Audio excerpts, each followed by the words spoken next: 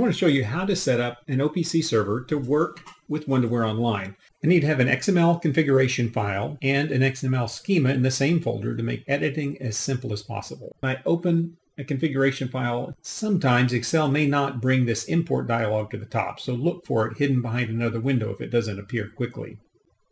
Most important thing is to get the tag name right. That's not easy to change.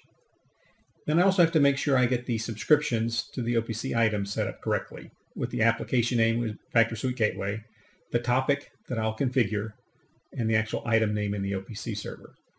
Now if I switch over to my PC that's actually running the OPC server, I've already installed the Historian Publisher, and I launch the System Management Console. And I have to do my initial configuration of what we call the Factory Suite Gateway.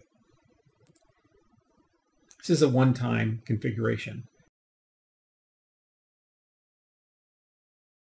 I have to set it to auto start and actually start it now. Then I have to select the OPC server. In this case, Proface. Save that. And then there's some optional configuration I can do.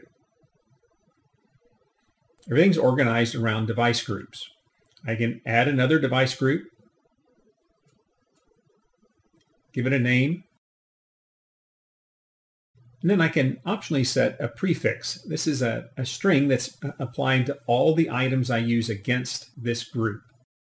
Saves me having to type that every time. I can also set up aliases.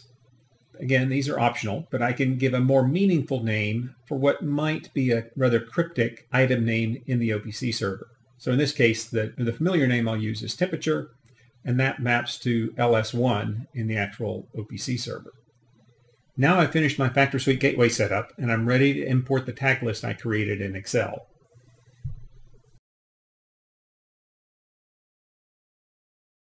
I have to log into Wonderware Online.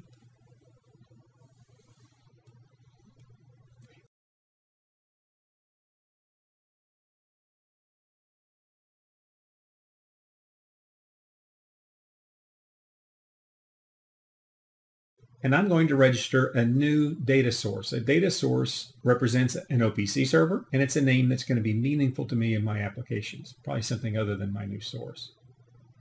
When I click Publish, this source gets registered in Online and immediately sets up a subscription to the OPC server and begins sending data.